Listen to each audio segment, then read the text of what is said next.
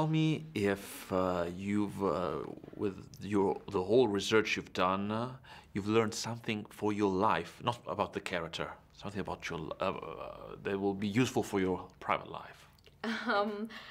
I think something that I learned is always check your hotel room for hidden cameras and behind every mirror.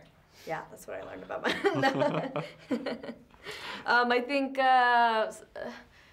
to not be easily influenced or swayed by anybody, and to stand your own ground and not let people drag you into dark things and yeah, I don't know. You have some, let's call it action scenes, but they're not this great action, but still, they're action scenes. Yeah. Do you need a particular preparation also for these kind of action, or you can do it just by yourself? You don't need a trainer?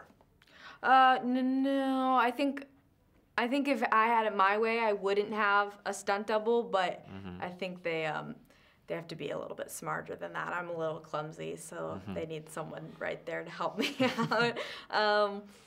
So what did the trainer train you about? I mean, what did he teach you? Well, this character in particular was very animalistic, so we had to make sure it didn't look too clean cut.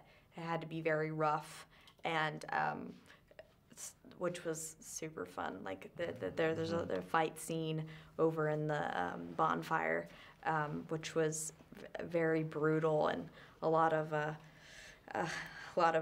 very nasty way to fight.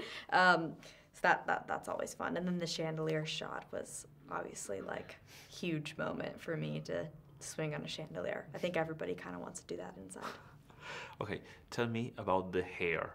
Rose has a very peculiar hair, and well, not the peculiar, but let's say she uses them. The character uses her hair to be scary, to give the audience the impression she's deranged.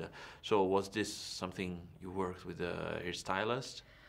I think her whole everything. She's pretty greasy and dirty, and she doesn't really take care of herself much anymore. So. Also very fun to do.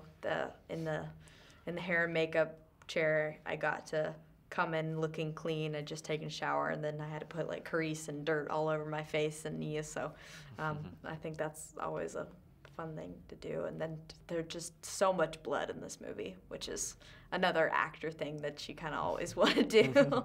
More blood, the better for Drew. Definitely got that in. You and Dakota Johnson are sisters, but you gotta be very different, like two sides of the same metal, because one is the dark, one is the light. Do you have to take some kind of, let's say, deal with her to just be on the same page? We are sisters, we have to be similar in some kind of ways. We got to do some things the same way because the audience should recognize that we come from the same parents, or just that's not an option? No, I mean, there were little things, like I think, like I didn't have bangs before, and we matched up our hair, like physical things that we did.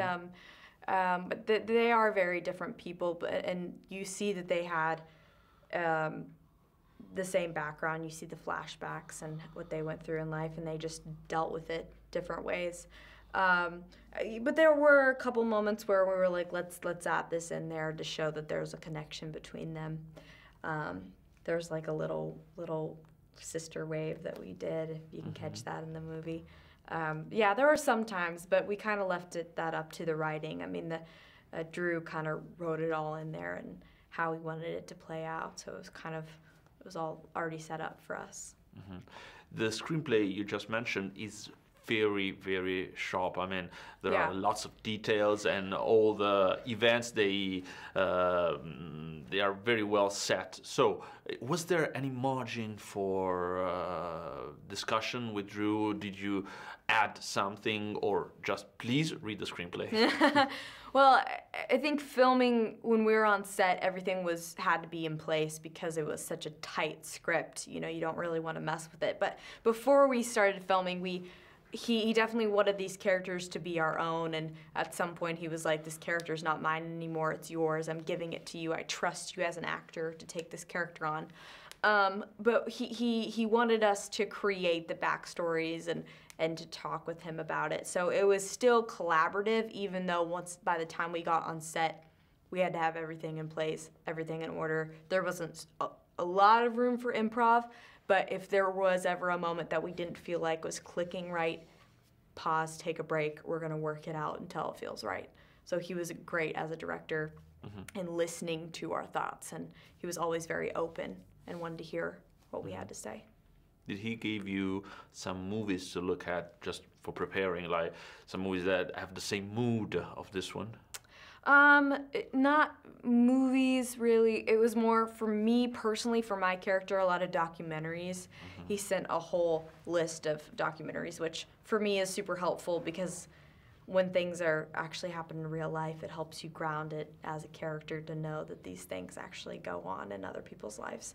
And then we had a couple things about, the certain time period things, like the Vietnam War, did research about that, the hippie movement, the presidents at the time, the cults, like every aspect of the 60s, we tried to dive in and do as much research as we could.